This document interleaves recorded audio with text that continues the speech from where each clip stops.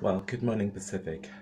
Yes, well, first of all, I would like to share with you about verses of Bible in the Bible that talks about loves that God had made His love towards us here on earth as children of the Heavenly Father living in this world. But first of all, I would like to share my experience about yesterday because yesterday I was reading the Bible and I was looking through about the love and I remember back in my mission here in Sango and the islands of Vanuatu, I was served my mission and I saw the love towards people made us when we go visited our investigators in their houses. They provided like the meals and everything, and that's the one is love. That love that shows that that's given us. But I would like to read the Bible on the scripture from here.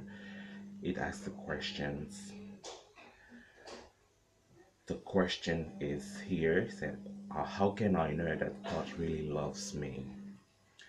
But the answer is on the John 3:16. It says, for God so loved the world that he gave us only begotten Son, that whosoever believeth in him should not perish but have everlasting life. Yes, this is true. This is very true. God loves us so much, so that he sent his only begotten Son, that whosoever believeth in him should not perish but have everlasting life. Which means we can believe in Jesus Christ and follow his examples, and we must do the examples.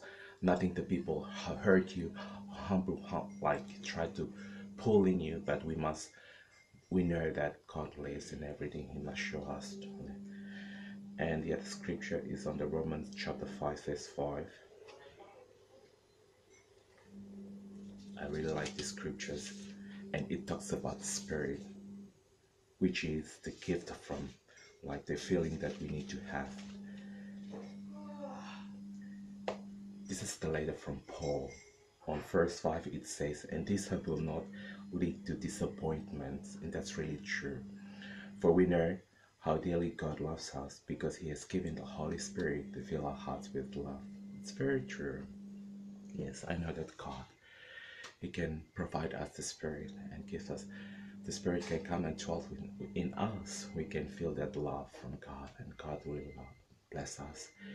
The blessings will come from us is the peace in our minds. We can feel happiness in our hearts, and also body. We can do whatever we want, like for in spiritually. And I believe that this is true. And I know that God lives. I know that Jesus Christ is the Son of God.